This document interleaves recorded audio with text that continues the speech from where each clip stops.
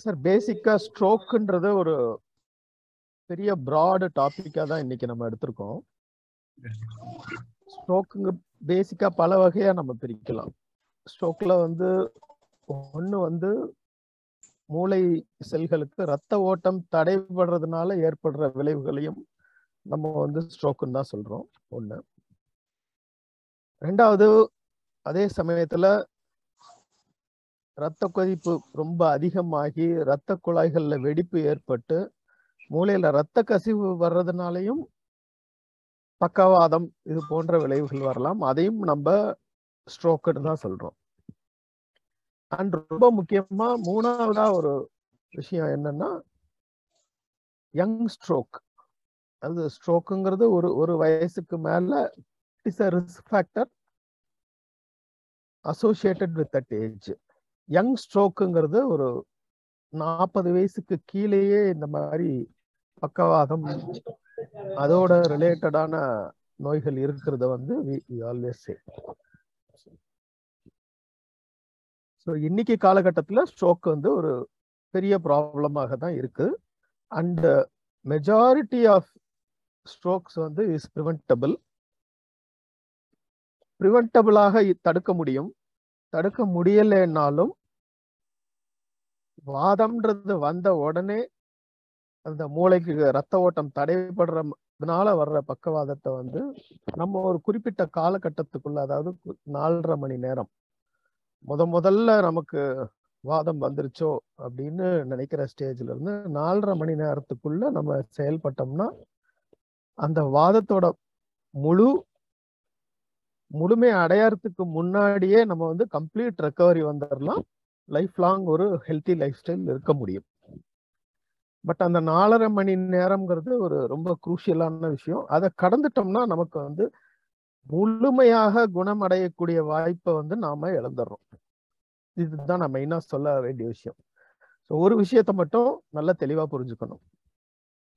இந்த ரத்த ஓட்டம் மூளைக்கு தடைபடுறதுனால வரக்கூடிய பக்கவாத நோய் முதல் அறிகுறி தென்படுகின்ற சமயத்தில் உடனடியாக ஒரு மருத்துவமனைக்கோ மருத்துவரின் உதவியை நாடினால் 4.5 மணி நேரத்திற்குள் 4 மணி நேரம் 30 நிமிஷத்துக்குள்ள நாடிவிட்டால் அந்த இரத்த குழாயின் அடைப்பை உடனடியாக சரி செய்து மீண்டும் மூளைக்கு செல்லக்கூடிய இரத்த ஓட்டத்தை உடனடியாக சரி செய்து முழுமையாக அந்த நோயின் பாதிப்பில் இருந்து நம்மால் வெளிவர முடியும்.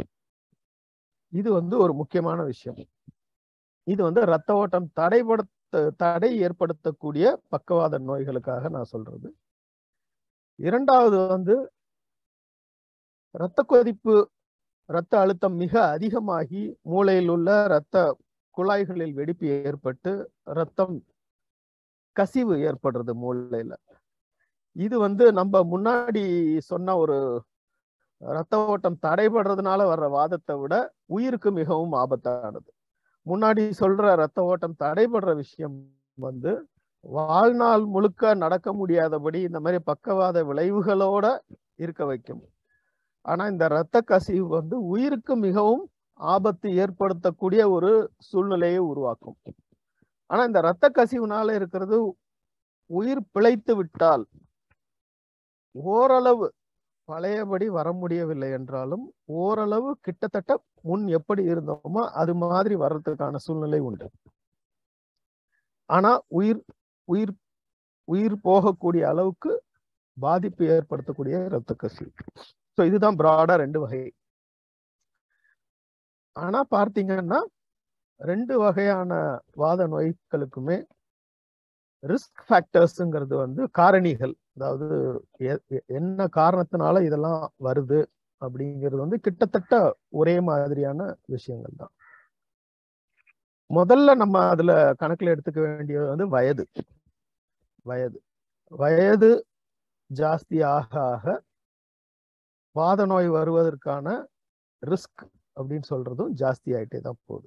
ஒரு 40 வயசு ஆளுக்கும் 60-65 வயசு ஆளுக்கும் உள்ள வித்தியாசம் அதுதான். அவருக்கு ஸ்ட்ரோக் வர்றதுக்கான வாய்ப்பு ஜாஸ்தியாகத்தான் ஆகிறது.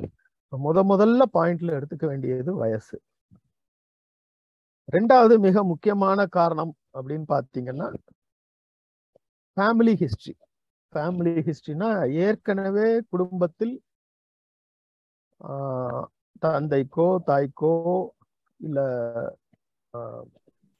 தம்பிக்கோ அண்ணனுக்கோ இந்த மாதிரி ஒரு பக்கவாத நோய் வந்திருந்ததுன்னா அந்த நபருக்கு இது வருவதற்கான வாய்ப்புகள் ஜாஸ்தி. அதாவது சுத்தி உள்ள மற்றவங்களை தாண்டி ஃபேமிலி ஹிஸ்டரிங்கிறது, ஃபேமிலி ஹிஸ்டரி ஆஃப் வாத நோய் இருக்கு குடும்பத்துல ஒருத்தருக்கு, தாத்தாவுக்கோ அப்பாவுக்கோ அம்மாவுக்கோ இருந்திருக்கு அப்படின்னா அந்த நபர் அந்த நோயால் பாதிக்கப்படுவதற்கான வாய்ப்புகள் மிக மிக அதிகம். அப்போ நம்ம அந்த ஃபேமிலியிலேயே வழி வழியா வர்ற காரணிகள் இல்ல ரிஸ்க் ஃபேக்டர்ஸை பத்தி நம்ம கணக்கில் எடுக்கணும். என்ன ப்ராப்ளம் இருந்தது அவங்களுக்கு அப்படின்றத பார்த்து இளம் வயதிலேயே அதை செய்யணும். ஏன்னா இந்த ஃபேமிலி ஹிஸ்டரினால வர்ற ஸ்ட்ரோக்குன்றது, வாத நோய்ங்கிறது பார்த்தீங்கன்னா அடுத்தடுத்த தலைமுறைகளில் இள வயதிலேயே வருவதற்கான வாய்ப்புகளை அது அதிகப்படுத்தக்கூடிய ஒரு சூழ்நிலை. மூணாவது முக்கியமான விஷயம் பாலினம். உலகம் முழுவதிலுமே பெண் பாலினத்தவருக்கு இந்த வாதம் வருவதற்கான வாய்ப்புகள் அதிகம். காரணி வாய்ப்புகள் அதிகம். ஆண் பாலினரை கம்பேர் செய்யும் பொழுது பெண் பாலினத்திற்கு இந்த வாய்ப்பு அதிகம். அது ஹார்மோன் ரிலேட்டட் விஷயங்கள்னால அது இன்ஹரண்டாவே அவங்களுக்கு அந்த ரிஸ்க் ஜாஸ்தியா இருக்கு. அதே போல இந்த பக்கவாத நோய் உயிருக்கு ஆபத்தான சூழ்நிலையோ இல்ல இறப்பதற்கான வாய்ப்பும் பெண் பாலினருக்கு தான் அதிகம், ஆண் பாலினரை கம்பேர் செய்யும் பொழுது. அடுத்த முக்கியமான விஷயம்னு பாத்தீங்கன்னா ஆல்கஹால் இன்டேக் அதிகமாக இருக்கும் நபர்களுக்கான இந்த பக்கவாத நோய் வருவதற்கான வாய்ப்புகள் மிக மிக அதிகம். அதே போல தொடர்ந்து குடித்துக்கொண்டே இருப்பது, ஆல்கஹால் எடுத்துக்கொண்டே இருப்பவர்களுக்கான வாய்ப்புகளும் மிக மிக அதிகம். அப்புறம் ஸ்மோக்கிங் வாத நோயை பொறுத்த வரைக்கும் ஒரு பெரிய ரிஸ்க் ஃபேக்டர். இது இல்லாமல் ட்ரெடிஷனலா உள்ளதுன்னு பாத்தீங்கன்னா இப்படி கணக்குன்னு எடுத்துட்டு வந்தோம்னா முதல்ல வயது, அடுத்தது ஃபேமிலி ஹிஸ்டரி,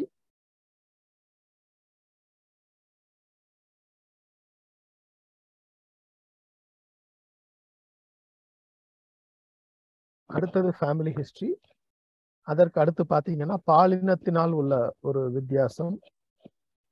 அதுக்கு பிறகு 2 வியாதிகள், ஒண்ணு சர்க்கரை நோய், இரண்டாவது இரத்த அழுத்தம்.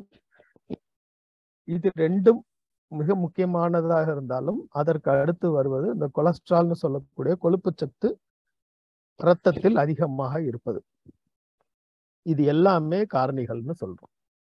கணக்கு ஆரம்பத்துல இருந்து பாத்தீங்கன்னா வயது ஜாஸ்தி ஆக ஆக அவங்களுக்கு பக்கவாத நோய் வருவதற்கான வாய்ப்பு ஜாஸ்தி ஆகுது. ரெண்டாவது பாலினம், பெண் பாலினத்திற்கு அதற்கான வாய்ப்பு அதிகம். மூன்றாவது குடும்பத்தில் ஏற்கனவே இரத்த சம்பந்தப்பட்ட ஒருவருக்கு இந்த பக்கவாத நோய் இருந்ததுன்னா அதற்கான வாய்ப்புகள் ஜாஸ்தி ஆகிறது.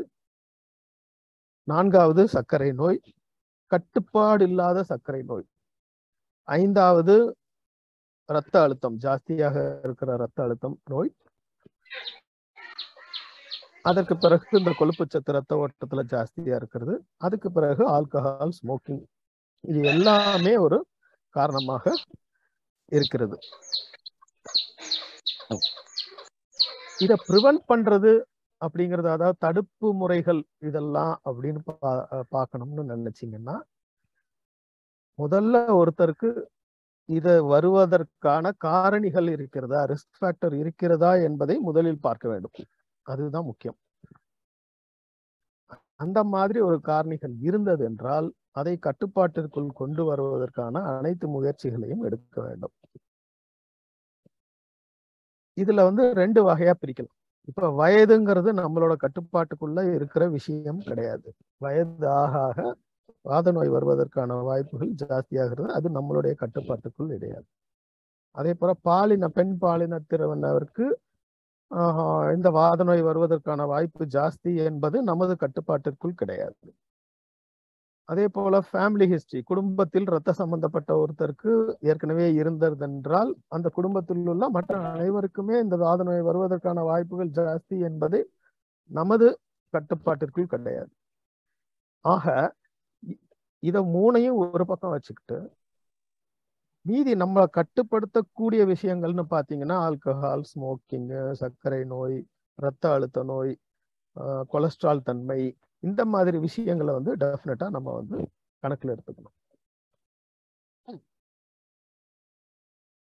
முதல்ல இந்த ஆல்கஹால் பழக்கம் இருந்ததுன்னா அதை கட்டாயமா ஸ்டாப் பண்ணணும். Smoking should be stopped. இப்போ இந்த கொலஸ்ட்ரால் மீதி விஷயங்கள்லாம் வந்து நம்ம உரிய மருத்துவ முறைகளை நாட வேண்டும். ஒரு சிலருக்கு லைஃப் ஸ்டைல்ல ஒரு சின்ன சேஞ்ச் பண்ணாலே இதை வந்து கண்ட்ரோல்ல கொண்டு வர முடியும்.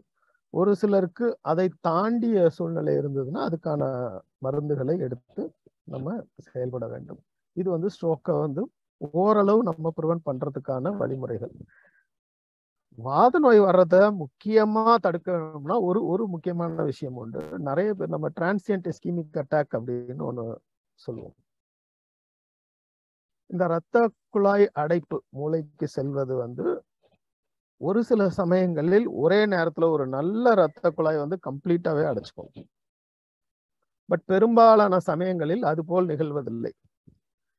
ஏற்கனவே ஒரு சின்ன ப்ராப்ளம் இருக்கும், லேசான அடைப்பு இருக்கும், அது கொஞ்சம் கொஞ்சமா படிப்படியா வந்து ஒரு ஒரு ஒரு குறிப்பிட்ட காலத்துல வந்து மொத்தமாக அடைபடுவதற்கான ஒரு சூழ்நிலை உருவாகும். இது வந்து ஒரே நாள்ல நடந்துடுற விஷயம் கிடையாது. இந்த முழுமையா தடைபடுறது, ரத்த ஓட்டம் தடைபடுறதுக்கு முன்னாடி சின்ன சின்ன அறிகுறிகள் அப்பப்போ வரும். ஒரு சிலர் பாத்தீங்கன்னா ஒரு திடீர்னு கை வந்து உபயோகப்படுத்த முடியாதபடி இருக்கும். ஒரு 10 நிமிஷம் அந்த மாதிரி இருந்திருக்கும். அதுக்கு பிறகு முழுமையாக ரெக்கவரி ஆயிருக்கும். வாய் கோணலா போறது, இல்ல ஒரு மணி நேரம் இந்த மாதிரி கையில மரத்து போன மாதிரி இருக்கிறது, இந்த மாதிரி விஷயங்கள் நிறைய பேர் வந்து இந்த மாதிரி பக்கவாதம் வர்றதுக்கு முன்னாடி நம்ம கேட்டோம்னா அது வந்து ஆமா எனக்கு அப்படி இருந்தது, ஒரு வருஷமா இருக்கு அந்த மாதிரி, இல்ல 2-3 வருடங்களாக அந்த மாதிரி இருக்குது. பட் ஒவ்வொரு தடவையுமே அது முழுமையாக குணமடைந்து விடுவதால் நான் அதற்காக எந்த நடவடிக்கையும் எடுக்கவில்லை, மருத்துவ ரீதியான எந்த நடவடிக்கையும் எடுக்கவில்லைன்னு சொல்றவங்க நிறைய பேர் இருக்காங்க. இது வந்து அத ஒரு முக்கியமான காரணம். இந்த மாதிரி அறிகுறி உள்ளவங்களை நாம வந்து டார்கெட் பண்ணணும். ஸோ பேசிக்கா பாத்தீங்கன்னா ஃபேமிலி ஹிஸ்டரி, இந்த கொலஸ்ட்ரால் ப்ராப்ளம், சுகரு, பிபி, அதை தாண்டி முக்கியமான விஷயம் வந்து இந்த அப்பப்ப டிரான்சியன்டா, அதாவது டெம்பரரியா வர ஒரு விஷயம், அதையும் வந்து நம்ம பார்த்து சரிப்படுத்தணும்னா இந்த ஸ்ட்ரோக் வராம இருக்கிறதுக்கான இதை வந்து கட்டாயமா பண்ணலாம். நிறைய பேர் வந்து இப்போ சுகரோ பிபியோ எடுத்துக்கிட்டீங்கன்னா இப்போ இந்த இன்னைக்கு சூழ்நிலையில அவங்கள வந்து ரத்த கொதிப்பு ஜாஸ்தி இருக்கிறவங்கன்னு கணக்குல கொண்டு வர முடியாம இருக்கலாம். ஆனா ஒரு 3-4 மாசம் அவங்கள அப்சர்வ் பண்ணீங்கன்னா அவங்களோட ரத்த அழுத்தம் கொஞ்சம் கொஞ்சமா ஜாஸ்தி ஆகிக்கிட்டே வந்துகிட்டு இருக்கும். மேபி இன்னொரு 6 மாசத்துலயோ 1 வருஷத்துலயோ நம்மளோட பிபி சுகர் பேஷண்ட்ன்ற கிரைட்டீரியாவை அவங்க மீட் பண்ணலாம். அந்த மாதிரி ஆட்களை வந்து கட்டாயமா ஃபாலோ பண்ணணும். இன்னைக்கு அவங்க இல்லாம இருக்கலாம், ஆனா நமக்கு தெரியும், அவங்கள திருப்பி திருப்பி பார்க்கும்போது நமக்கு தெரியும் கூடிய விரைவில் அவர்கள் அந்த நோயை எட்டுவதற்கான அறிகுறிகள் உண்டு. இந்த மாதிரி ஆட்களை நம்ம கண்டுபிடித்து அவங்களுக்கு லைஃப் ஸ்டைல் மாடிஃபிகேஷன், எப்படி இந்த நோய் வராமையோ இல்ல வருவதை தள்ளி போடுவதற்கு என்ன வழிமுறைகள் உண்டுன்றத ஒண்ணு நம்ம பண்ணணும். இது வந்து ரத்த கொதிப்பு, சுகர், கொலஸ்ட்ரால் மூன்றுக்குமே உள்ள ஒரு விஷயங்கள். இந்த மாதிரியான நம்ம பாதுகாப்பு எடுத்துக்கிட்டோம்னா நமக்கு எஸ் இந்த வாத நோயில இருந்து அதோட காரணிகள்ல இருந்து நமக்கு வராம தடுக்கிறதுக்கான வாய்ப்புகள் ஜாஸ்தி. ஸோ இதுதான் நான் மெயினா சொல்லணும்னு நினைச்ச ஒரு விஷயம். சார் இந்த 4.5 ஹவர்ஸ்ல போனா பரவாயில்லன்ற ஒரு சஜஷன் சொன்னீங்க இல்லையா? இப்போ வந்த உடனே இப்ப இது ஸ்ட்ரோக்னால வந்த ஒரு டிஸ்கம்ஃபர்ட்டா இல்ல வேற ஏதாவது இன்டைஜஷனோ வேற ஏதாவது ஒரு உடல் உபாதையினால இந்த மாதிரி இருக்கா அப்படிங்கிறது எப்படி பிரித்தறிகிறது? இப்ப இது ஸ்ட்ரோக்கான சிம்டம் தான், நான் இப்ப ஹாஸ்பிட்டல் போகணும்னு எப்படி பிரிச்சறிகிறது? சார் இது மற்ற வியாதிகள் மாதிரி நமக்கு இதுல டவுட்டே கிடையாது. இதனால வருதா இல்லையான்றது டவுட்டே கிடையாது. ஒரு கை திடீர்னு செயலிழந்து விடுகிறது அப்படின்னா நம்ம அது பக்கவாதத்துக்கான அறிகுறியாகத்தான் எடுத்துக்க வேண்டும்.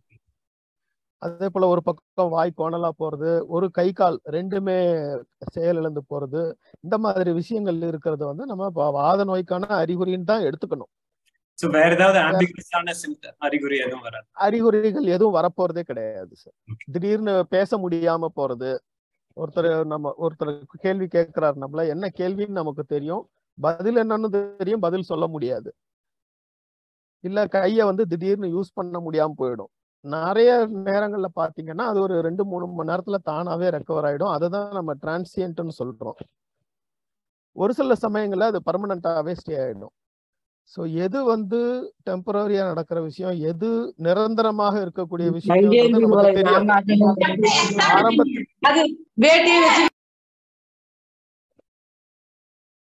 அது டெம்பரரியா இல்ல நிரந்தரமான ஒரு விஷயமான்றத நம்ம டாக்டர்ஸ் கையில விட்டுறது தான் பெஸ்ட். இப்படி ஒரு அறிகுறி வந்தா உடனே ஹாஸ்பிட்டல் போயிடணும். ஏன்னா நான் ஓப்பனா சொல்றேனே, சுத்தமா கை கால் அசைவே இல்லாத ஆட்களை நீங்க மருந்து போட்டு ஒரு 20-25 மினிட்ஸ்ல பாத்தீங்கன்னா அவங்க இதுக்கு முன்னாடி எப்படி இருந்தாங்களோ அந்த மாதிரி ஆயிடுவாங்களா, அவங்களால அடையாளம் கூட சொல்ல முடியாது. இந்த மாதிரி ஒரு பக்கவாதம் அவங்களுக்கு வந்ததுன்றது கூட தெரியாத அளவுக்கு ரெக்கவரி இருக்கும். ஆனா அந்த 4.5 ஹவர்ஸ் தாண்டிட்டோம்னா ஒரு லைஃப் லாங் ஒரு ப்ராப்ளம் தான். அவங்களுக்கு லைஃப் லாங் அவங்களுக்கு யார் பார்த்தாலுமே தெரியும் உங்க ஸ்ட்ரோக் வந்தவங்க அப்படின்ற. பட் அந்த 4.5 ஹவர்ஸ்க்குள்ள ட்ரீட்மெண்ட் எடுத்துக்கிட்டோம்னா இவங்க ஸ்ட்ரோக் வந்தவங்கன்னே யாராலையும் கண்டுபிடிக்க முடியாது. சார் நிறைய டைம் நிறைய பேருக்கு படுக்க போகும்போது இல்ல காலையில எந்திரிக்கும் போதுதான் அது கவனிச்சோம் அப்படின்னு சொல்றாங்க. சோ அது எப்படி நம்ம அதுக்கு முன்னாடி ஏதாவது சிம்டம்ஸ் இருக்குமா ஒரு கை கால் போகிறதுக்கு? இல்ல மேடம். ஆமா, இது நீங்க சொல்றது இந்த ஸ்ட்ரோக்னால வர்ற பேஷண்ட்ஸ்ல ஒரு குறிப்பிட்ட பீப்புள் எப்ப இந்த பக்கவாதம் வந்ததுன்றது தெரியாம இருக்கும். அது அந்த 4.5 மணி நேரத்துக்கான விண்டோல வருதா இல்லையான்றது பேஷண்டால அசஸ் பண்ண முடியாத ஒரு சூழ்நிலை இருக்கும். பட் ஹாஸ்பிட்டல்ல போய் ஸ்கேன் பண்ணி பார்த்தோம்னா நமக்கு டெஃபினட்டா தெரியும். ஓரளவு தோராயமாக நம்மளால இது இவ்வளவு நேரத்துக்குள்ள வந்தது, இல்ல இந்த விண்டோவை தாண்டிருச்சு அப்படிங்கிறது தெரியுமே தவிர நம்மளால அதை அசஸ் பண்ணவே முடியாது. அதனால உடனடியாக மருத்துவ சேவைக்கு சென்று விடுவதுதான் பெஸ்ட். அவங்க டிசைட் பண்ணிக்குவாங்க நம்மளால இது அந்த விண்டோக்குள்ள இருக்கா இல்லையான்றதை பொறுத்து அடுத்த ஸ்டெப் அவங்க எடுத்துக்குவாங்க. Okay sir. சார் ஒரே ஒரு क्वेश्चन சார். சொல்லுங்க மேடம்.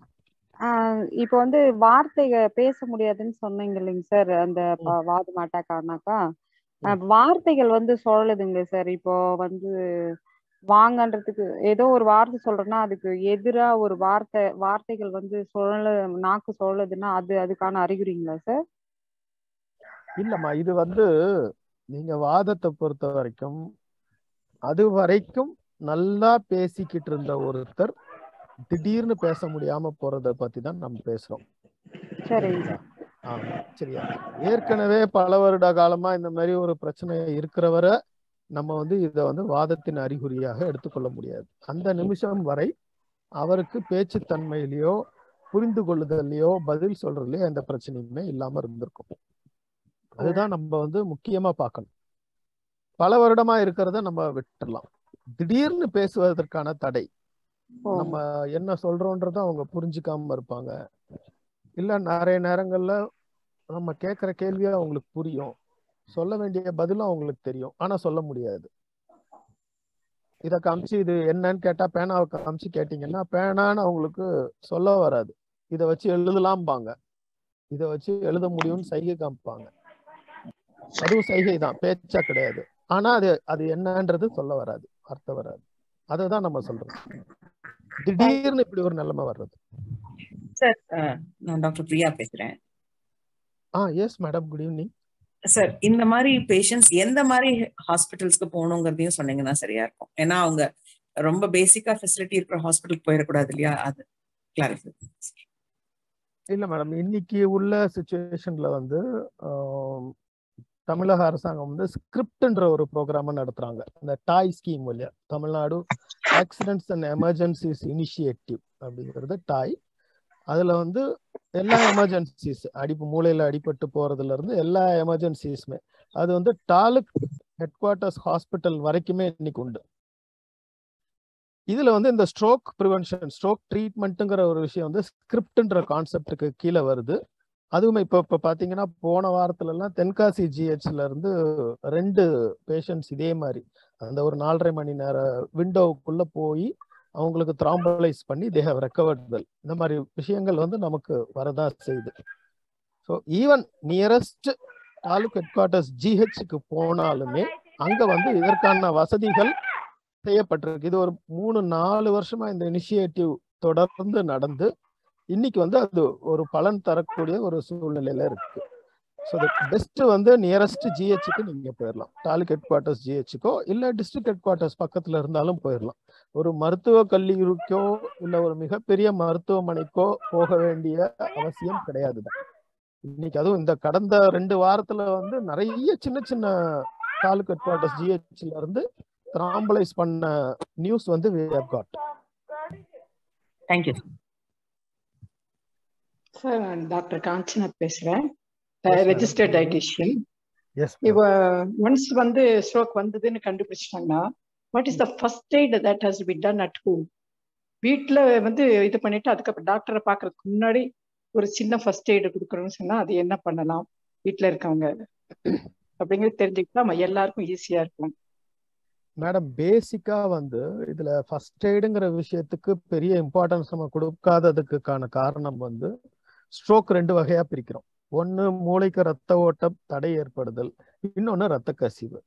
இது ரெண்டுமே 2 எண்ட் ஆஃப் ஸ்பெக்ட்ரம். இது இந்த சைடுல இருக்கு, அது அந்த சைடுல இருக்கு. இதற்கான வைத்திய வழிமுறைகள்ங்கிறது கம்ப்ளீட்லி டிஃப்ரெண்ட். இதுக்கு நீங்க அதை செய்ய முடியாது, வர்சன் ஆகும். அதுக்கு நீங்க இதை செய்ய முடியாது, வர்சன் ஆகும். பேசிக்கா நீங்க பண்ண வேண்டியது என்னன்னா, அவங்க ஓரளவு நல்ல மூச்சு விடுற திறமையில இருக்காங்களா, இல்ல ஃபிட்ஸ் அந்த மாதிரி வந்ததுன்னா நீங்க கொஞ்ச நேரம் அவங்கள குப்புறப்படுக்க வச்சு இந்த ஃபிட்ஸ் நிக்கிற வரைக்கும் வெயிட் பண்ணி அதுக்கப்புறம் இந்த மாதிரி விஷயங்கள் தான் செய்யலாமே தவிர பக்கவாத நோய்க்குன்னு நீங்க டைரக்டா எதுவும் செய்ய முடியாது. ட்ரீட்மெண்ட்னு ஃபர்ஸ்ட் எய்டுங்கிறத செய்ய முடியாது. ரீச்சிங் தி நியரஸ்ட் ஹாஸ்பிட்டல் தான் பெஸ்ட். தேங்க்யூ. Thank you doctor. வணக்கம் சார். வணக்கம். எனக்கு வந்து என் பேர் குமாரி. சொல்லுங்க. நாங்க திருத்தணில இருந்து பேசுறேன் சார். சொல்லுங்க. ஒர்க்கிங் பர்சன் தான். நான் வந்து வண்டியில இருந்து விழுந்து அடிபட்டுட்டு அப்ப வந்து ஃபிக்ஸ் வந்தது அப்படின்றதுனால தலையில அடிபட்டது, காதுல முக்குல ரத்தம் வந்ததுன்னு சொல்லிட்டு ட்ரீட்மெண்ட்டுக்கு போயிருந்தேன். ட்ரீட்மெண்ட் இப்ப ரிக்வயர் ஆயிட்டேன். ஆனா இப்ப வந்து அந்த பக்கவாத மாத்திரை வந்து சாப்பிட சொல்லியிருக்காங்க. அது ரெகுலரா எடுக்கணுமா சார்? அது கொஞ்சம் விட்டுட்டேன்னா எனக்கு கை வலிக்கிற மாதிரி இருக்கு. கை காலு சொல்லிருக்காங்களா இல்ல வலிப்புக்கான மாத்திரை எடுக்க சொல்லிருக்காங்களா? இல்ல, வலிப்புக்கான பெனடாயில் எடுத்துட்டு தான் இருக்கு சார்.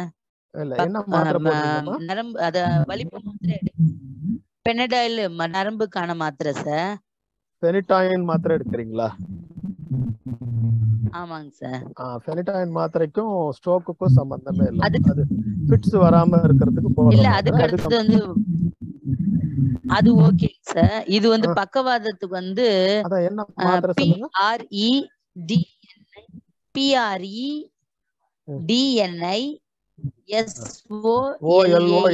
அந்த மாத்திரை. ஆமா, அது வந்து ஸ்டீராய்டு மாத்திரை. அதுக்கும் ஸ்ட்ரோக்குக்கும் சம்பந்தமே கிடையாது. அதை நீங்க தொடர்ந்து போடுறீங்கன்னா உண்மையிலேயே உங்களுக்கு அது தேவைன்னா தொடர்ந்து போடுங்க. இல்லைன்னா அந்த மாத்திரைக்கான சைடு எஃபெக்ட் ஜாஸ்தி. நீங்க யாரு உங்களை அந்த மாத்திரை போட சொன்னாங்களோ அந்த டாக்டரை போய் உடனே பாருங்க. இல்லைன்னா வேற டாக்டரையாவது பாருங்க. தயவு செய்து அந்த மாத்திரையை தொடர்ந்து போடாது, காரணம் இல்லாம போடாது. அதுக்கும் சம்பந்தம் கிடையாது. ஆமா, ஓகே வெயிட் ஓகே ரொம்ப சார். ஜாஸ்தி ஆயிடும். தேங்க்யூ நிறைய சார். ப்ராப்ளம் உண்டுமா, அது லைஃப் த்ரெட்டனிங் ப்ராப்ளம்ல கொண்டு போய் விடும் அந்த மாத்திரை. தயவு செய்து இப்ப நிப்பாட்டிருங்க, போய் டாக்டரை பாருங்க. சரிங்க sir. Thank you sir. Thank you sir. Thank you sir. Thank you sir. Good evening sir. S, good evening sir. நாங்க திருவண்ணாமலையில இருந்து பேசுறோம் சார். அம்மாவுக்காக ஒண்ணு கேட்கணும் சார். சொல்லுங்க மேடம். அம்மா காய் கட் பண்ணிட்டே இருப்பாங்க. அப்ப சடனா வந்து கை மறுத்து போற மாதிரி இருக்கு அப்படின்னுவாங்க. தூங்கி எழுந்திருச்ச பிறகு அப்ப கை வச்சு தூங்கிடுவாங்க இல்லையா தலைகாணிக்கு பதிலு.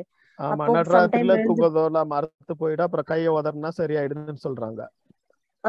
அந்த மாதிரி இருக்குங்க சார். அது இந்த மாதிரி பாசிபிலிட்டிஸ்க்கான சான்சஸ் ஏதாச்சும் இருக்குங்களா? நாங்க செக் அதுக்கும் பண்ணலாம். ஸ்ட்ரோக்குக்கும் சம்பந்தம் இல்லம்மா. அது வந்து கார்பல் டனல் சிண்ட்ரோம்னு ரிஸ்ட்ல வந்து நரம்பு கம்ப்ரஸ் ஆகும்போது வர்றது. தூங்குற சமயத்துல, எழுதும் போது, வண்டி ஓட்டும் போது, காய்கறி நறுக்கும் போது, நீங்க சொல்ற மாதிரி தூங்கும் போது நடக்கிறது. அது ஒரு நியூராலஜிஸ்டோ நியூரோ சர்ஜனியோ பக்கத்துல யார் இருக்காங்களோ பார்க்க சொல்லிருங்க. அதுக்கும் ஸ்ட்ரோக்குக்கும் எதுவும் விஷயம் கிடையாது. ஓகே, தலைப்பகுதி கூட அந்த மாதிரி மறுக்குங்களாங்க சார்? வரலாமா, வரலாம். ஓகே ஓகே ஓகே, தேங்க்யூங்க sir. Thank you very much sir. Sir வணக்கம், சுரேஷ் சென்னையில இருந்து. எனக்கு 2 கேள்விகள் இருக்கு. ஒண்ணு வந்து இந்த மாதிரி ஏற்கனவே அட்டாக் ஆனவங்க அண்டர் மெடிக்கேஷன்ல இருக்கிறவங்களுக்கு என்ன மாதிரியான ஆபத்துகள் இருக்கு, அவங்க என்ன பண்ணணும் என்ன பண்ணக்கூடாதுங்கிறது ஒரு கேள்வி. ரெண்டாவது, ஆல்டர்னேட் மெடிசன்ல பாத்தீங்கன்னா அவங்க கீழ்வாதம் மேல்வாதம் அப்படிங்கிற மாதிரி டிஃபரன்ஷியேட் பண்ணி அவங்க ட்ரீட்மெண்ட் பண்றாங்க. அதை வந்து எப்படி நம்ம புரிஞ்சுக்கிறது அலோபதியில? சார், உங்களோட ஃபர்ஸ்ட் குவெஸ்டனுக்கு வந்து பாத்தீங்கன்னா, ஸ்ட்ரோக் வந்து அந்த ஒரு 4.5 hours விண்டோக்குள்ள நம்ம சரிப்படுத்த முடியலன்னா அது லைஃப் லாங் நம்ம பேஷண்ட் கூட இருக்க போற ஒரு விஷயம். இதை வந்து ஓரளவு ரெக்கவர் பண்றதுக்கு நம்ம நியூரோ ரீஹாபிலிட்டேஷன் சென்டர்ஸ் வந்து நிறைய இருக்கு. இது வந்து பிசியோதெரப்பி மட்டும், இயன்முறை மருத்துவத்தை மட்டுமே வச்சு செயல்படுத்தக்கூடிய விஷயம் கிடையாது. இதுக்குன்னு செயல்படுற டெடிகேட்டட் நியூரோ ரீஹாபிலிட்டேஷன் சென்டர்ஸ்ல போய் நம்ம அதுக்கு தேவையான அளவுக்கு 2 மாசமோ 3 மாசமோ அங்கேயே தங்கி இருந்து ஓரளவு ரெக்கவர் பண்ணி வரலாம். பட் இந்த 3 monthsல வர ரெக்கவரி தான் கடைசி வரைக்கும் நிற்கும். அதுக்கு மேல யூஸ்வலா நம்ம ரெக்கவரி பார்க்கறது கிடையாது. அந்த ஸ்டேஜ்ல இருக்கிறது அது கிட்டத்தட்ட கடைசி வரைக்கும் அப்படியே தான் இருக்கும். தட் இஸ் 1 வந்த ஸ்ட்ரோக்கு. இரண்டாவது வந்து அதே நபருக்கு திரும்பவும் இந்த வாத நோய் வராம இருக்கிறதுக்காக ஏற்கனவே எதனால வந்தது, என்னென்ன ரிஸ்க் ஃபேக்டர்ஸ் இருக்கு, காரணிகள் இருக்கு அப்படின்றத பார்த்து அதுக்கான வைத்தியத்தை கண்ட்ரோல்ல கொண்டு வர்றது ரெக்கரண்ட் ரிஸ்கை வந்து ப்ரிவென்ட் பண்ணக்கூடிய ஒரு விஷயம். இது ரெண்டும் வந்து நம்ம மெயினா பண்ணணும். இது வந்து உங்க முதல் கேள்விக்காக பதில். நியூரோ ரீஹாபிலிட்டேஷன் ஏற்கனவே வந்த வாத நோய்க்கு அதுக்கு பிறகு திருப்பி வராம இருக்கிறதுக்கான ப்ரிவென்ஷன், ரிஸ்க் ஃபேக்டர்ஸ் ஐடென்டிஃபை பண்ணி நம்ம வந்து பண்றது.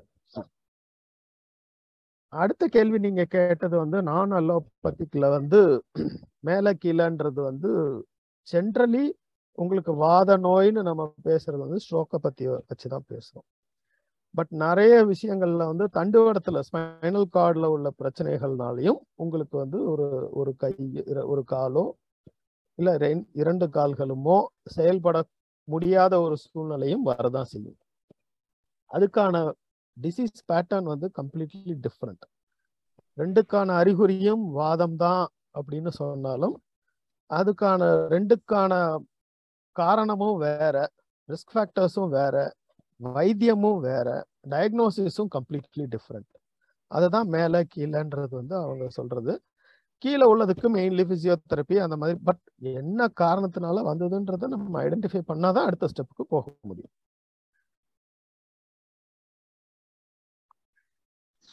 சார் வணக்கம் சார். இப்ப வந்து முன்னாடியே ஒருத்தருக்கு வந்து அட்டாக் வந்து டேப்லெட் போட்டுக்கிட்டு இருக்காங்க. அவங்க வீட்டுல வந்து அவங்க அப்பாவுக்கு இருந்திருக்கு. இவங்களுக்கு வர்றதுக்கான வாய்ப்பு இருக்கா? அதுக்கு நம்ம என்ன முன்னெச்சரிக்கை பண்ணலாம்? அப்பாவுக்கு ஸ்ட்ரோக் வந்திருக்குன்னா பையனுக்கு வர்றதுக்கான வாய்ப்பு ரொம்ப ஜாஸ்தி மற்றவங்களோட கம்பேர் பண்ணும்போது. சரி, இதுல 2 விஷயத்த பார்க்கணும். அப்பாவுக்கு ஏன் ஸ்ட்ரோக் வந்தது அப்படின்றத பார்த்துட்டு அதுக்கான காரணிகளோ ரிஸ்க் ஃபேக்டர்ஸ் இவருக்கு இருக்கா அப்படின்னு பார்க்கணும்.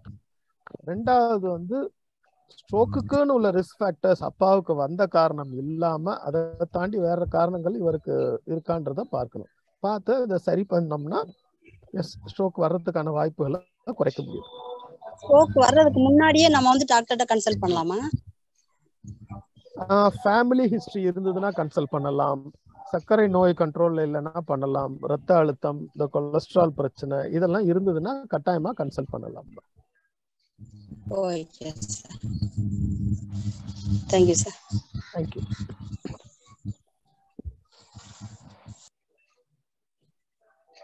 சார், பெண்களுக்கு வந்து இது வரத்துக்கு வாய்ப்பு அதிகம் அப்படின்ற மாதிரி சொன்னீங்க. அதுக்கு காரணம் வந்து hormonal imbalance R hormonal changes இருந்தால. ஸோ இது வந்து ஒரு குறிப்பிட்ட வயதுக்கு மேலதான் வருங்களா, இல்ல எந்த வயதினர் அது பாதிக்கிறதுக்கு உண்டான வாய்ப்பு இருக்கு? இல்ல மேடம், யூஸ்வலி போஸ்ட் மெனோபாசல் ஸ்டேஜ்ல அவங்களுக்கு ரிஸ்க் ஃபேக்டர் ஜாஸ்தின்னு சொல்றோம். பட் இப்போ வந்து இந்த ஓரல் கான்ட்ராசெப்டிவ் பில்ஸ் வந்து அகைன் ஹார்மோனல் பில்ஸ், அதனோட உபயோகத்தினால பெண்களுக்கு ஸ்ட்ரோக் வருவதற்கான வாய்ப்புகள் ஜாஸ்தி தான். அது ஒரு மேஜர் ரிஸ்க் ஃபேக்டர். அது ஒரு major risk factor definitely. So உங்களுக்கு போஸ்ட் மெனோபாசல் ப்ரீ மெனோபாசல்ன்ற கான்செப்டே அதனால அடிபட்டு போச்சு. முன்னாடி இது இருக்கு, பின்னாடி அது இருக்கு. ஸோ என்டையர் லைஃப் ஸ்டைல்ல டூரிங் லைஃப் டைம்ல வந்து அவங்க இந்த ஹார்மோன் இம்பேலன்ஸ்க்கு எக்ஸ்போஸ் ஆகுறாங்க what ever maybe the reason. So இந்த காரணங்களால எஸ். அதே போல பெண் பாலினத்திற்கு வந்து ஸ்ட்ரோக் வருவதற்கான வாய்ப்பு ஜாஸ்திங்கிறத விட ஒரு ஆணுக்கும் பெண்ணுக்கும் ஸ்ட்ரோக் வந்ததுன்னா உயிரிழப்பிற்கான வாய்ப்பு பல மடங்கு பெண் பாலினத்திற்கு அதிகம். அது because of the inherent hormonal balance.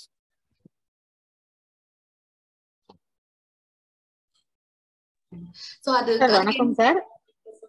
Sorry வணக்கம். அதுக்கு என்ன பண்ணலாங்க சார்? அது நீங்க சொன்ன மாதிரி இது பெண்களுடைய, நீங்க சொல்றது பாத்தீங்கன்னா பொதுவாவே அவங்க உடலமைப்பு அப்படிதான் இருக்கு அப்படின்றதா சொல்ல வரீங்க? அவங்களோட உடல் அமைப்பு அந்த ஒரு 50 வயசுக்கு மேலதான் மேடம் வருது. அதுக்கு முன்னாடி இதுக்கான ரிஸ்க் ஃபேக்டர்ஸ்க்கு எக்ஸ்போஸ் ஆகாம இருக்கலாம்.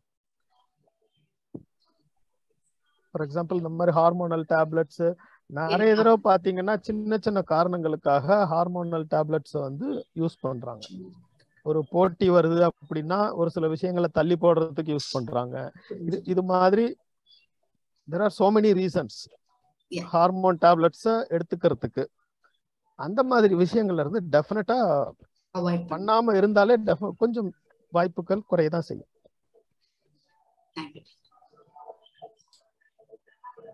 சார் வணக்கம். வணக்கம்மா, சொல்லுங்க. சார் நான் மாணிக்கத்தாய் திருச்சியில இருந்து பேசுறேன். நீங்க சொன்னீங்க அந்த ரத்த சம்பந்தம் உள்ளவங்களுக்கு வந்து வர்றதுக்கான வாய்ப்புகள் அதிகம் இருக்கு அப்படின்னு சொல்லிட்டு. அது வந்து ஏர்லி ஸ்டேஜ்ல கூட வரும், 40 வயசுல இளமை பருவத்துல கூட வர்றதுக்கான வாய்ப்புகள் இருக்கு அப்படின்னு சொல்லிருக்கீங்க.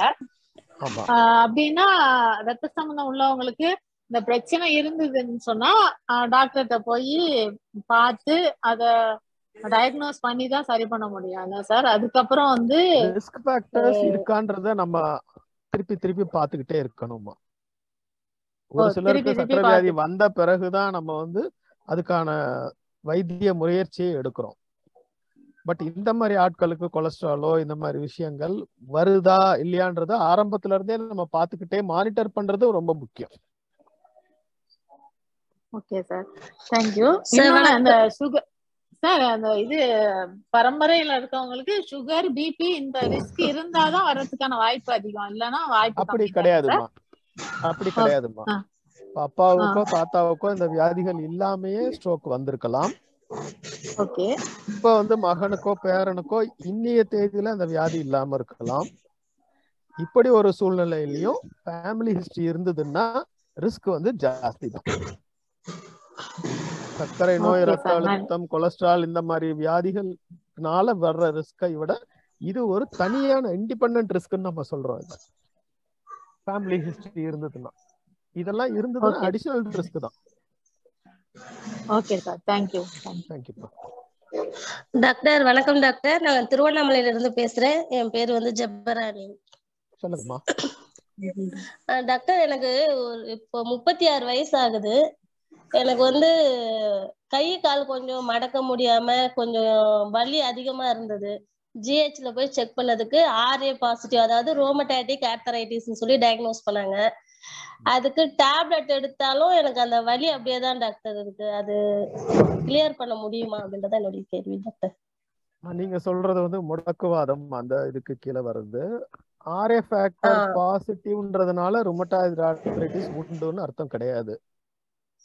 அது நெகட்டிவ்ன்றதுனால இல்லைன்றதும் கிடையாது. அது ஒரு டெஸ்ட், அதுக்காக நம்ம எடுக்கிறோம். மெயினா ருமட்டாய்டு ஆர்த்ரைட்டிஸ் உங்களுக்கு இருக்குன்னு ப்ரூவ் ஆச்சுன்னா நீங்க லைஃப் லாங் வந்து அதுக்கான மாத்திரைகள் எடுக்க வேண்டியிருக்கும். அண்ட் பிசியோதெரப்பி ரிலேட்டடா நிறைய விஷயங்கள் செய்ய வேண்டியிருக்கும். அப்படி இருந்தாதான் உங்களுக்கு மீதி உள்ள பீரியட்ல உங்களுக்கு ஒரு நார்மல் லைஃப் ஸ்டைல் மத்தவங்க மாதிரி இருக்க முடியும். ருமட்டாய்டு ஆர்த்ரைட்டிஸ் இருக்குன்னு சொன்னாங்கன்னா நீங்க ஒரு ருமட்டாலஜிஸ்ட பாருங்க. நீங்க திருவண்ணாமலையில இல்லைனாலும் நீங்க சென்னைக்கு வந்தோ ருமட்டாலஜிஸ்ட பாருங்க. அதுதான் வியாதி, அதுதான் இருக்குன்றத ஃபர்ஸ்ட் கன்ஃபார்ம் பண்ணிக்கோங்க. கன்ஃபார்ம் பண்ணினா அதுக்கான ட்ரீட்மெண்ட் எடுங்க. அது முடக்குவாதம், டாபிக் அன்ரிலேட்டட், பட் உங்க பொறுத்த வரைக்கும் இதுதான் நீங்க செய்யணும். Thank you doctor. Good evening sir. Good evening sir. திருவண்ணாமலையில இருந்து கால் பண்ணிருக்கேன் சார். என் பேர் ரேகா சார். சார், இந்த வலது கையில வந்து பாத்தீங்கன்னா இந்த மூட்டு இருக்கு இல்லைங்க சார், கை மூட்டு, அது மட்டும் வராம இருக்குங்க சார். எந்த ஒரு பொருளையும் வந்து எடுத்து போற அளவுக்கு முடியலைங்க சார். மத்த பார்ட்ஸ் எல்லாம் நார்மலாவே இருக்குதுங்க சார். கையிலேயே சாப்பிட வலது கையில மட்டும். இல்ல ஷோல்டர்லயா இல்ல எல்போவா? Elbow sir, elbow. இந்த ஃபிங்கர்ஸ் கை மூட்டு சார். ஃபிங்கர்ஸ் மூவ்மெண்ட் உங்களுக்கு இல்லையா? இல்லைங்க சார், மாமாவுக்கு இல்லைங்க சார். ரெண்டு கையிலுமா ஒரு கை இல்லையா? கையில மட்டும் தாங்க சார், ரைட் ஹேண்ட்ல மட்டும் தான் சார். சாப்பிட முடியலைங்க சார். சாப்பாடு பிசைஞ்சு சாப்பிட முடியல. பிசைஞ்சு சாப்பிட முடியலைங்க சார். ட்ரீட்மெண்ட் போயிருந்தாங்க சார். இது நாட்டு மருந்து. முடியலையா? சாப்பிட முடியலையா? பிசைஞ்சு சாப்பிட முடியலைங்க சார். கை வந்து சாப்பாடு பிசைறதுலயோ இல்ல ஷர்ட் பட்டன் போடுறது பிசைய முடியல, அதுதான் விஷயம். ஆமாங்க சார். அது பார்க்கணுமா? அது வாத நோய் கீழே வராது, ஏன்றத பார்க்கணும். நீங்க ஒரு நியூரோ பிசிஷியன் இல்ல நியூரோ சர்ஜனை பாருங்க. ஓகேங்க sir, thank you very much sir.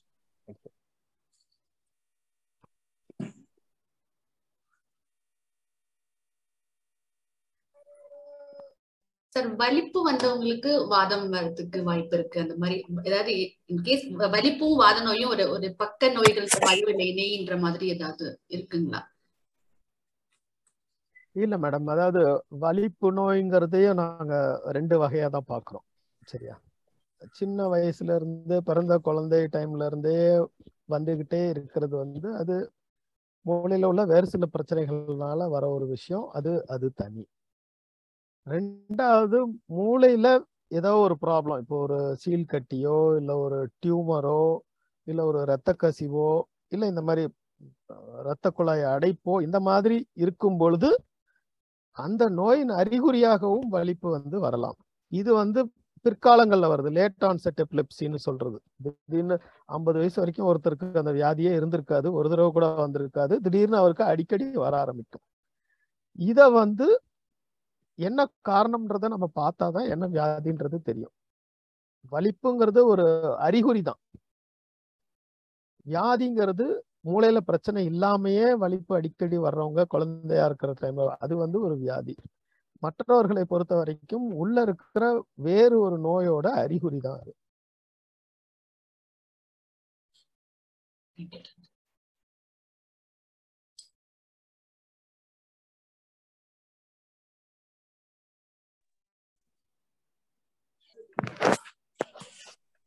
Sir, இந்த குட் ஈவினிங் சார். சார், இந்த பக்கவாதம் வர்றதுக்கான காரணங்கள், அறிகுறிகள் நம்ம எப்படி சார் முன்னாடியே கண்டுபிடிக்கிறது? முன்னாடியே வந்து அறிகுறிகளை கண்டுபிடிக்க முடியாதுமா. ஓகேங்க சார். முன்னாடியே வந்து ரிஸ்க் ஃபேக்டரை தான் நம்ம கண்டுபிடிக்க முடியும். சக்கரை வியாதி இருக்கா, ஃபேமிலியில ஏற்கனவே வந்திருக்கா, நம்ம இந்த ஓரல் கான்ட்ராசெப்டிவ் பில்ஸ் போடுறோமா, நமக்கு ரத்த கொதிப்பு ஜாஸ்தியா இருக்கா, ஸ்மோக்கிங் ஆல்கஹால் போன்ற பழக்கங்கள் இருக்கா அப்படின்னு அது மாதிரி இருந்ததுன்னா அதை நம்ம பக்கவாதம் வருவதற்கான ரிஸ்க் ஃபேக்டர், அதெல்லாம் காரணிகள், அதை கண்ட்ரோல் பண்ணோம்னா வரதுக்கான வாய்ப்பை குறைக்க முடியும், இல்ல தள்ளி போட முடியும். இதுதான். அறிகுறிகளை நம்ம முன்னாடியே கண்டுபிடிக்க முடியாது. அது வர்றப்பதான் நம்ம கண்டுபிடிக்க முடியும். ஓகேங்க சார். இது வேற, இது வேற. ஓகேங்க சார். Thank you sir. தேங்க்யூமா. இந்த கொலஸ்ட்ரால் எல்லாம் அதிகமா இருக்குங்க சார். இதனால வேற எந்த ஒரு 4-5 இடத்துல இருக்குங்க சார். ஒரு எலுமிச்சம்பழ சைஸ்ல இருக்குங்க சார் ஒரு சில இடங்கள்ல. இதனால வந்து கட்டி இருக்கு உடம்புல. ஆமாங்க சார், இருக்குங்க சார். ஆமா, அது வந்து வேறமா. அதனால உங்களுக்கு கொலஸ்ட்ரால் ரிஸ்க் ஃபேக்டர் உண்டுன்னு அது வேற. நான் இருக்குங்க சார், ஒரு 4-5 இடத்துல இருக்குங்க சார். ஆமாமா, அதுக்கும் வாத நோய் ரிஸ்க் ஃபேக்டரும் இல்லை. எனக்கு கூட நிறைய இடங்கள்ல இருக்கு. அதனால ரிஸ்க் ஒன்றும் கிடையாது. ஓகேங்க சார். Thank you sir.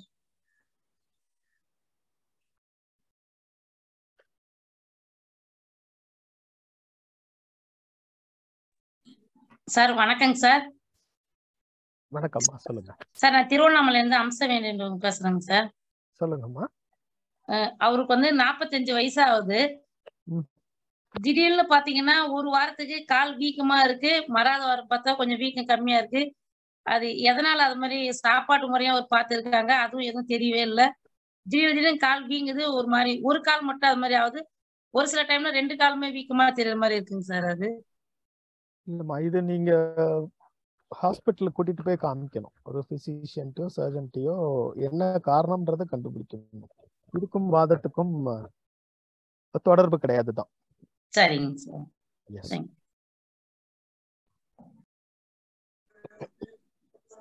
சார் வணக்கம். சிவகங்கையில இருந்து சார். இப்ப ரிலேஷன் தான், சின்ன வயசு, ஒரு 39-40 வயசுல அவங்களுக்கு வந்து ஸ்ட்ரோக் வந்துச்சு சார். மதுரை நீதியரசுல அட்மிட் பண்ணி இது பண்ணணும். ஆனா இப்போ 7-8 வருஷமா கண்டினியூஸா பிசியோதெரப்பி எடுக்கிறாங்க சார் டெய்லி. இப்போ என்னன்னு கேட்டீங்கன்னா, இந்த லெஃப்ட் ஃபிங்கர் இருக்கும்ல சார், அது ஒரு டம்ளர் எல்லாம் பிடிக்க முடியாது, அந்த மாதிரி இருக்கும். ரைட் சைடுல டோஸ் மட்டும் அப்படி வீசி வீசி நடக்கிற மாதிரி ஒரு இது வரும். இவங்களுக்கு இது இந்த பிசியோதெரப்பி எடுத்தா கியூர் ஆகுமா இல்ல ஸ்டாப் பண்ணிடலாமா சார்? அதை ஆமா, ஜெனரலி ஸ்ட்ரோக்குங்கிறது ஒரு சைடு ஆஃப் த பாடியை தான் அஃபெக்ட் பண்ணும். நீங்க லெஃப்ட் ஃபிங்கர் ரைட் டோ அப்படின்னா அது வாதத்துக்கு கீழே வருதா, அதுதான் வியாதியான்றதே தெரியாது நமக்கு. ஆமா, இந்த பக்கம் ஒண்ணு அந்த பக்கம் ஒண்ணுங்கிறது நம்ம பாக்குறது கிடையாது. வலது பக்கம் ஃபுல்லா பிரச்சனையா இருக்கும், செயலிழந்து போயிருக்கும், இல்ல இடது பக்கம் ஃபுல்லா செயலிழந்து போயிருக்கும். இப்படிதான் அது பிரசன்ட் ஆகுமே தவிர நீங்க லெஃப்ட் ஃபிங்கர் ரைட் டோங்கிறது நம்ம வாத நோயிலேயே வரவே வராது. வேற என்ன பிரச்சனை இருக்குன்றத அவருக்கு பார்த்து நீங்க வைத்தியம் பண்றதுதான் correct. Okay sir. Okay sir. Thank you sir. தேங்க்யூமா. சார், எனக்கு ஒரு கேள்வி இருக்கு. நாங்க வந்து இந்த ஆல்கஹால் அவேர்னஸ் ப்ரோக்ராம்ஸ் எல்லாம் கொஞ்சம் நடத்திட்டு இருக்கோம். ஸோ அதுல இருந்து ஆல்கஹாலிசம் இருக்கவங்களை மீண்டு வரதுக்காக கொஞ்சம் அவங்களுக்கு ஹெல்ப் பண்ணிட்டு இருக்கோம் எங்க அமைப்புல இருந்து.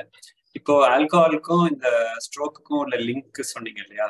ஸோ அவங்க கிட்ட பேசும்போது இப்போ இதோட ஸ்ட்ரோக் வந்தா அதோட கான்சிக்வன்ஸ் வந்து உங்களுக்கு ரொம்ப மோசமா இருக்கும் அப்படிங்கிறதையும் ஒரு பாயிண்டா எடுத்து சொன்னா அவங்க கொஞ்சம் யோசிக்கணும், திருந்தி வரணும்னு நினைக்கிறவங்களுக்கு அது ஒரு அடிஷனல் பாயிண்டா இருக்கும் இல்லையா?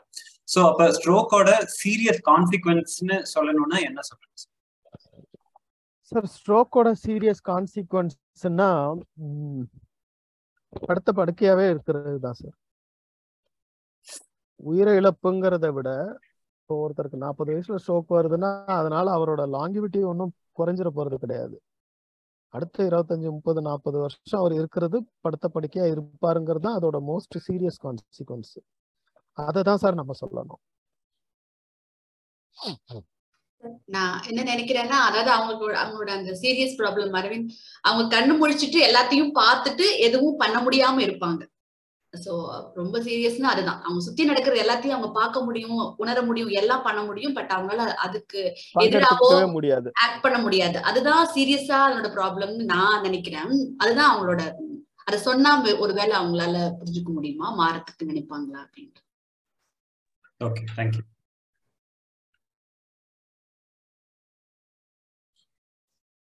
இன்னும் யாராவது? வணக்கம் சார். வணக்கம்மா. நான் வந்து தேனூர் பயிர் அமைப்புல இருந்து பேசுறேன். இப்போ ஒரு 15 நாளைக்கு முன்னாடி ஒரு வந்துச்சு. அவருக்கு வயசு 70. எப்படின்னா அப்புறம் செயல்படல. ஆனா இப்ப உக்காந்து இது பண்ணும்போது அவங்க தலையதான் அவருக்கு பிரச்சனை. அதுதான் பிரச்சனையா சொல்றாங்க. கை காலும் வரல, ஆனா தலை சுத்துறது அவரால் தாங்க முடியல அப்படின்னு சொல்றாங்க. அப்ப அவங்களுக்கு பிரச்சனை இருக்குமா?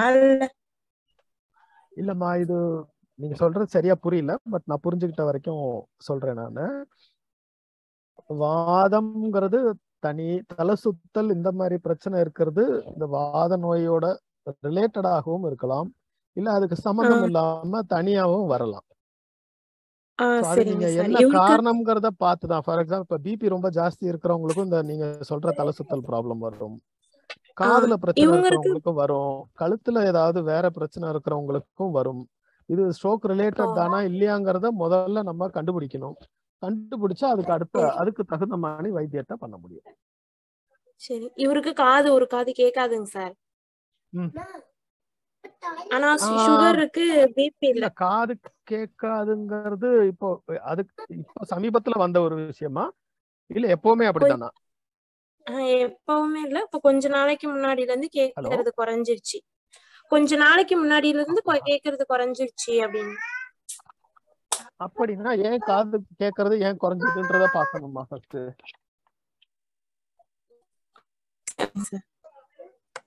அது கேட்கறது ஏன் குறைஞ்சதுன்னு பாத்தீங்கன்னா அதுல நம்ம ஏதாவது கண்டுபிடிக்கிறதுக்கு வாய்ப்பு உண்டு. சரிங்க சார். ஹலோ சார், வணக்கம் சார்.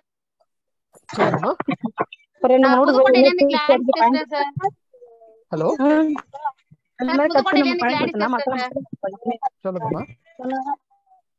யாரோ இடையில வேற பேசுறாங்களே. ஹலோ சார், கேக்குதுங்களா சார்? சொல்லுங்க கிளாரிஸ், சொல்லுங்க, கேக்குது. இல்ல, தாத்தாவுக்கு கை காலெல்லாம் ஒரு 80 வயசுல இழுத்துக்கிடுச்சு, குஷ்டம் மாதிரி நரம்பு. அம்மாவுக்கு, பெரியம்மாவுக்கு அவங்களுக்கு ஒரு கை கால ஸ்ட்ரோக் மாதிரி இழுத்துடுச்சு கொஞ்சம் குறிப்பிட்ட வயசுக்கு அப்புறம். அம்மா இப்ப அந்த நரம்பெல்லாம் பின்னாடி இடுப்பு கீழே அது மாதிரி நரம்பெல்லாம் இழுக்குது, வலிக்குதுங்கிறாங்க. சத்து டானிக் சத்து தான் இல்லைன்னு சொல்லி சத்து டானிக் தான் கொடுக்குறாங்க. சப்போஸ் அம்மாவுக்கும் அது மாதிரி ப்ராப்ளம் எதுவும் வருமா அப்படிங்கிறத. ஒருத்தருக்கு ஸ்ட்ரோக் வருமா வராதான்றது வர்ற அப்பதான் தெரியும். சரியா? அது கம்ப்ளீட்லி வேற. பட் உங்களுக்கு உங்க அம்மாவோட அப்பா அக்கா 2 பேருக்குமே இருந்திருக்குன்னா family history is very strong. அதனால நீங்க தயவு செய்து ரிஸ்க் ஃபேக்டர் எதுவும் இருக்கா என்னன்றத பார்த்து அதுக்கான அதை குறைக்கிறதுக்கு ஸ்டெப்ஸ் எடுக்கிறது நல்லது. Okay, thank you sir. தேங்க்யூமா. சார் வணக்கங்க சார். வணக்கம்மா, சொல்லுங்க. நான் அம்சவேணின்றதாங்க சொல்றேன். இது எங்க தெருவுல ஒரு அம்மாவுக்கு உடம்பு முடியாது இருந்துச்சுங்க சார். இப்ப அவங்க உங்ககிட்ட கேட்கணும் அப்படின்னு சொல்லிருக்காங்க. சொல்லுங்க உங்க கேள்வி. சார், எங்க பேர் வேம்பு சார். சொல்லுங்கம்மா. எனக்கு ஒரு 60 மாசம் மட்டும் கொஞ்சம் லைட்டா வாய் கொஞ்சம் இதுவாயிடுச்சு. ஆயிடுச்சா? ஆந்திராவுக்கு போய் மருந்து சாப்பிட்டோம். அதுல இருந்து கொஞ்சம் இல்லாம இருக்கு. பின்னால ஏன்னா பாதிக்கு வருமா? இல்ல, ஏன் வாய் கோணலா போச்சுன்னு கண்டுபிடிச்சிங்களா? தெரியல சார், அது எதனால அது மாதிரி ஆச்சுன்னு தெரியல. அப்பனா அதை பார்க்கணும். நல்லாதான் வேலைக்கு போயிட்டு இருந்த மறுநாள் தான் இது மாதிரி ஆயிடுச்சு. முதல்ல அதுதான் பார்க்கணும், என்ன காரணம்ன்றத பார்க்கணும். பார்த்துட்டா திரும்பி வராம இருக்கிறது. பிபி சுகர் கொஞ்சம் இதுவாதான் அது மாதிரி ஆயிடுச்சுன்னு சொல்லிட்டாங்க டாக்டர் கேட்டதுல. சரி, இப்ப கண்ட்ரோல்ல வச்சிருக்கீங்களா? இப்ப அதெல்லாம் இல்லன்னு சொல்லிட்டாங்க. இல்லன்னு சொல்லிட்டாங்களா? பிபி சுகர்லாம் இல்லம்மா, உனக்கு எதுனாலும் சாப்பிடலாம். ஆரம்பத்துல இருந்தே இல்லன்னு சொல்லிட்டாங்களா? ஆமா. அப்ப இது ஏன் வந்ததுன்னு சொன்னாங்களா? அதான் ஈரத்தில் தான் வந்துச்சு, உனக்கு டென்ஷன்ல வந்துச்சுன்னுட்டாங்க. டென்ஷன்ல வந்துச்சுன்னு சொல்லிட்டாங்க. சரி. அப்புறம் ஆந்திரால போய் மருந்து சாப்பிட்டு வந்தோம், அதுல இருந்து இல்ல. அது எதனால அது மாதிரி வருது என்னன்றது. சரி, என்ன காரணம்ன்றத பாருங்க ஃபர்ஸ்ட். சரியா? சார், அவங்களுடைய கேள்வி என்னன்னா, இப்ப மறுபடியும் எனக்கு அது மாதிரி அவங்க தனி லேடி, அவங்க வெளியில போறப்ப எனக்கு மறுபடியும் அந்த எஃபெக்ட் அது மாதிரி எல்லாம் ஆகுமான்னு சொல்லி நாங்க இப்ப மீட்டிங் நடந்ததுன்னா நான் எங்க தெருவுல எல்லாரையும் கேட்டு இது பண்ணிட்டு ஒரு தடவை ஒரு வியாதி வந்துருச்சுன்னா அது திரும்பி வர்றதுக்கான வாய்ப்பு ஜாஸ்தி தான். அது எந்த வியாதியாக இருந்தாலும் சரி. சரிங்க என்ன காரணத்தினால வந்ததுன்றத கண்டுபிடிச்சாதான் திரும்பி வராம இருக்கிறதுக்கு என்ன பண்ண முடியுமோ அதை செய்ய முடியும். சரிங்க சார். அதுக்கான ஓகேங்க sir. Thank you.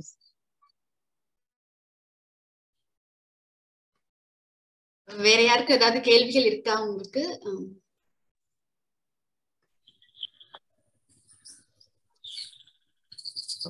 Madam one thing அவங்க ஹலோ, நான் ஒரு விஷயம் சொல்லலாமா மேடம்? பேசுங்க. ஒன்றும் இல்லை மேடம், ஆக்சுவலா ஆடியன்ஸ்ல நம்மளோட ஜாயின் பண்ணியிருக்கிறதுல என்னோட close friend doctor Priya Senthilkumar இருக்காங்க. அவங்க தான் இந்த மக்களை தேடி மருத்துவமுக்கு ஸ்டேட் நோடல் ஆஃபீஸர். மெடிக்கல் காலேஜை பொறுத்த வரைக்கும் வீட்டுக்கே கொண்டு போய் அவங்களும் ஷீஸ் இன் தி ஆடியன்ஸ். அவங்க தான் ஒரு கேள்வியும் கேட்டாங்க. இப் பாசிபிள் நான் அவங்கள எதுவும் சொல்ல முடியுமான்னு கேட்குறேன். அவங்க எதுவும் இதை பத்தி பேசுறாங்கன்னா ஐ திங்க் மோஸ்ட் வெல்கம். நிச்சயமா சார், நீங்க கேட்டுட்டு சொல்லுங்க. Madam Priya madam. Sir good evening. வணக்கம் எல்லாருக்கும். ஆக்சுவலி நீங்களே எல்லாத்தையுமே நல்லாவே கிளியரா சொல்லிட்டீங்க. என்னன்னா திரும்பவும் நான் சொல்றது என்னன்னா, சார் ஏற்கனவே சொன்ன மாதிரி நமக்கு வந்து மாடிஃபை பண்ணக்கூடிய ரிஸ்க் ஃபேக்டர்ஸ் இருக்கு. சிலது வந்து சிலது நம்மளால மாத்த முடியும், சிலது நம்மளால மாத்த முடியாது. மாத்த முடியாத விஷயங்களை நம்ம ஒன்றும் பண்ண முடியாது. லைக் சார் சொன்ன மாதிரி நம்மளுடைய பாலினமோ இல்ல நம்மளுடைய வயசையோ நம்ம மாத்த முடியாது. ஆனா நம்ம குடும்ப ஹிஸ்டரியோ ஃபேமிலி ஹிஸ்டரி, நம்ம அப்பா அம்மாவுக்கு என்ன இருந்ததுங்கிறதையும் நம்ம மாத்த முடியாது. ஆனா நம்மளால மாத்த முடியக்கூடிய விஷயங்கள் வந்து நம்மளுடைய சுகர் இருந்ததுன்னா அதை நல்ல கண்ட்ரோல்ல வச்சுக்கிறது, அதற்கான மாத்திரைகளை சரியாக சாப்பிடுவது, அதற்கான டயட் நம்ம சாப்பாட்டு முறைகளை அதுக்கு தகுந்த மாதிரி மாத்தி அமைச்சுக்கிறது, அண்ட் உடற்பயிற்சி பண்றது. இது நம்மளால செய்யக்கூடிய விஷயம். அதே மாதிரி ஹைப்பர் டென்ஷன் பிபி இருக்கவங்க அதற்கான மாத்திரைகளை கரெக்டாக எடுத்துக்கணும். இந்த மாதிரி சுகர், ஹை கொலஸ்ட்ரால், ஸ்மோக்கர்ஸ் இவங்களுக்கெல்லாம் வந்து இந்த வாய்ப்பு மிக அதிகங்கிறத நம்ம புரிஞ்சுக்கணும். ஏதாவது ஒரு சின்ன கோளாறு லைக் வாய் போன்றது கொஞ்ச நேரத்துக்கு, இல்ல சில சமயம் வாய் போன்றது நம்ம நோட்டீஸ் பண்ண மாட்டோம், வேற யாராவது ஒருத்தர் கூட நமக்கு நோட்டீஸ் பண்ணி சொல்லுவாங்க. இல்ல நம்மளுக்கு சார் சொன்ன மாதிரி கொஞ்ச நேரத்துக்கு நம்மளுடைய உடல் உறுப்புகள் செயலிழந்து இருக்கலாம், கையோ காலோ. அந்த மாதிரி இருந்து ரெக்கவர் ஆனவங்க எல்லாம் கண்டிப்பாக இதற்கான வைத்தியத்தை பண்ணணும். அண்ட் ஆஸ் நம்ம எப்பயுமே வச்சுக்கிற மாதிரி சுகர் அண்ட் பிபியை கண்டிப்பா கண்ட்ரோல் பண்ணணும். இன்னொரு முக்கியமான விஷயம், இந்த மாதிரி டைம்ல யாரோ சொன்னாங்கன்னு வேற ஒரு ஆல்டர்னேட் சிஸ்டம் ஆஃப் மெடிசனுக்கு நாங்க of course I respect it. But இந்த விஷயத்த இந்த சிஸ்டம் தான் நம்மளால காப்பாத்தி தர முடியும்.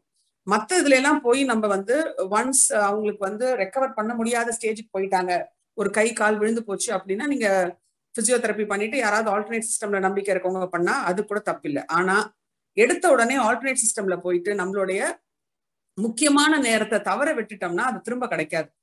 சோ அது ரொம்ப முக்கியமான விஷயம். யாருக்கெல்லாம் வந்து ஒரு ஸ்ட்ரோக் அப்படிங்கிற பக்கவாதத்துக்கான சந்தேகம் அவங்களுக்கோ இல்ல அவங்களுக்கு கேர் பண்றவங்களுக்கோ வந்ததுன்னா முதல்ல மருத்துவமனைக்கு போகணும், அது ஃபர்ஸ்ட். பட் அதெல்லாத்த விட ரொம்ப முக்கியமா லாங் டேர்மா சுகர் பிபிய கண்ட்ரோல் பண்ணணும், நம்ம லைஃப் ஸ்டைல அதுக்கு தகுந்த மாதிரி மாடிஃபை பண்ணிக்கணும்.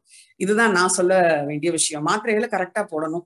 சுகர் சரியாயிருச்சு அப்படின்னு நம்ம யாராவது இப்போ ஒரு ஆடியன்ஸ் கூட பேசினாங்க, சுகர் சரியாயிருச்சுன்னு சொல்லி மாத்திரை நிப்பாட்டினா அவங்க திரும்பவும் செக்அப்ல இருந்துகிட்டே இருக்கணும். எப்ப வந்து அந்த நிலை சுகர் கட்டுப்பாட்டுக்கு வந்த நிலை மாறி போகிறதுக்கும் வாய்ப்பு இருக்குங்கிறத தெரிஞ்சு பீரியாடிக்கலா 3 மாசத்துக்கு ஒருக்காவது சுகர் செக் பண்ணிக்கிட்டே இருக்கணும்.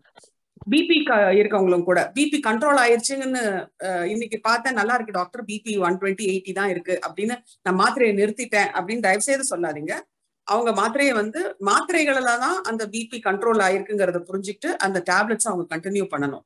மருத்துவரின் ஆலோசனை இன்றி பிபிஓ சுகருக்கான மருந்துகளை நிறுத்தக்கூடாது.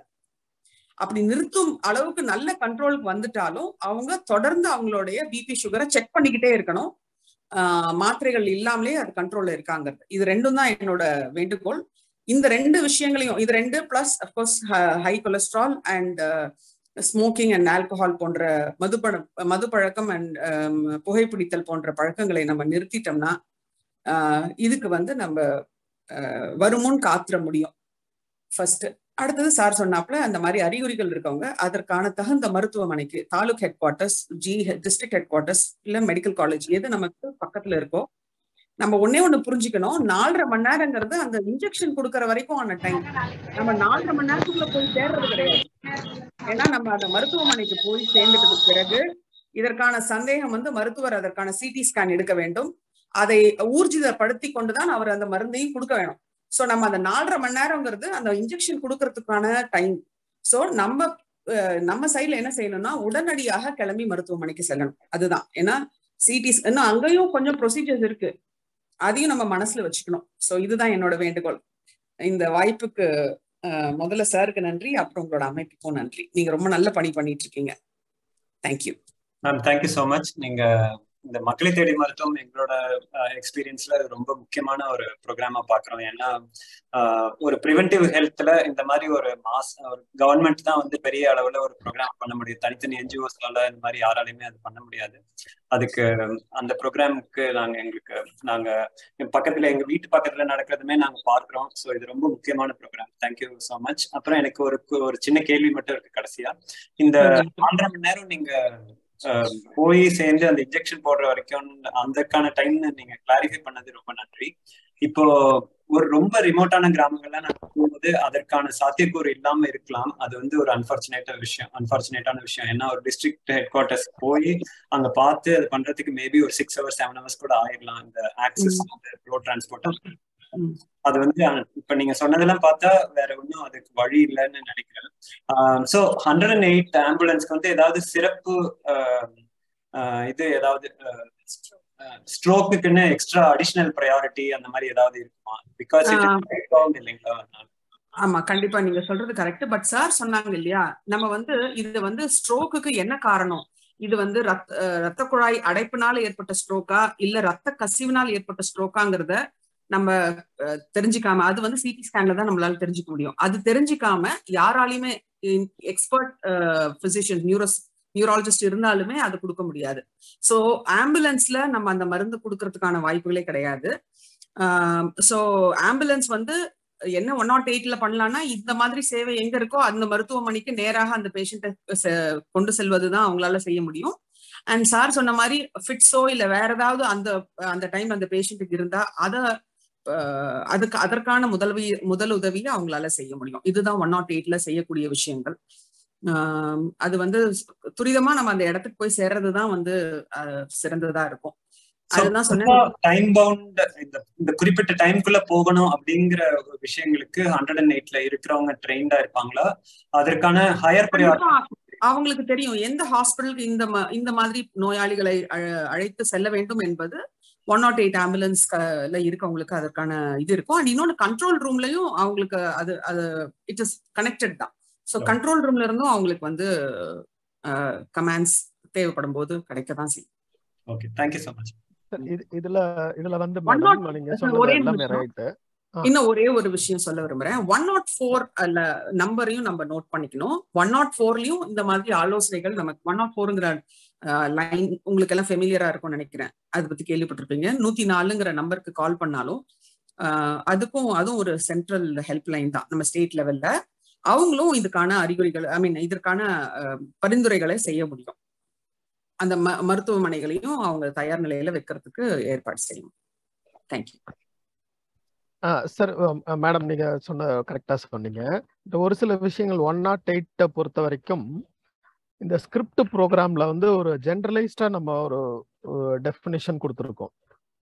ஃபார் எக்ஸாம்பிள், வாதம் வர்றவங்க வந்து ஒரு கோமா ஸ்டேஜ்ல இருக்காங்க, இல்ல அவங்களுக்கு ஃபிட்ஸ் வருது, பிபி வந்து அந்த சமயங்கள்ல 108 வந்து ரிசீவ் பண்ற சமயத்துல ரொம்ப ஜாஸ்தியா இருக்கு, இந்த மாதிரியான அறிகுறிகள் இருக்கும்போது ஃபிட்ஸ் இது வந்து அநேகமா ரத்த கசிவுனால வர்ற விஷயம்தான் அப்படின்றதோ, இல்ல நல்ல கான்சியஸ் லெவல் இருப்போம், கண்ணை திறந்திருப்பாங்க பார்த்துட்டு இருப்பாங்க, அவங்க ஃபிட்ஸ் வராதவங்க, ரொம்ப ஜாஸ்தி லெவல்ல பிபி இல்லாதவங்க, இவங்களுக்கு வந்து ரத்த ஓட்டம் தடைப்பட்டதுனாலதான் அநேகமா இருக்கும் அப்படிங்கிற ஒரு 2 வித்தியாசத்தை வந்து 108 பீப்புளுக்கு நம்ம சொல்லி கொடுத்துருக்கோம். 108க்கும் சொல்லி கொடுத்துருக்கோம், district head quarters taluk head குவார்ட்டர்ஸ்க்கும் கொடுத்துருக்கோம். இப்போ ஸ்கேனுக்கு ஆக்சஸ் இல்லாதவங்களுக்கு கொடுத்துருக்கோம். பட் அது செயல்படுறதுல இன்னமுமே நிறைய வந்து அதுல டெஃபினட்டிவா தெரியாததுனால அந்த சிஸ்டம் வந்து ப்ராக்ரஸ் ஆகலை. ஏன்னா இந்த பிரச்சனைக்கு இந்த மாத்திரையை கொடுத்துட்டோம்னா இது.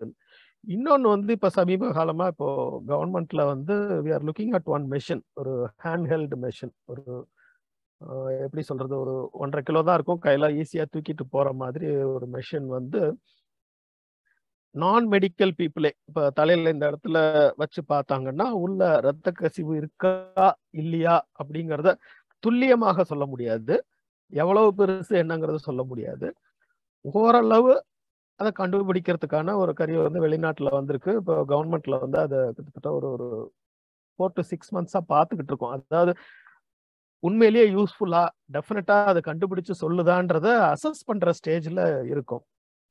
ஒருவேளை அந்த மெஷின் வந்து ரிலேட்டிவ்லி குட் அப்படின்னு நம்ம வாங்கி அதை 108 கொடுத்தோம்னா அவங்க வந்து ஐடியா இதுதான், பேஷண்ட்டை ரிசீவ் பண்ணி ஆம்புலன்ஸ்ல வச்ச உடனே அவங்க அந்த மெஷினை வச்சு உள்ள ப்ளீடு இருக்கா இல்லையா அப்படிங்கிறத கண்டுபிடிச்சிட்டாங்கன்னா, ப்ளீட் இல்லை அப்படின்னா டெஃபினட்டா இந்த 4.5 hours அவங்க அந்த மருந்தை ஹாஸ்பிட்டல் வர்றதுக்குள்ள அந்த பிரைமரியா கொடுக்குற த்ராம்போலைசிஸை பண்ணிட முடியும் ஆம்புலன்ஸ்லேயே அப்படிங்கிறது ஒரு கான்செப்ட்.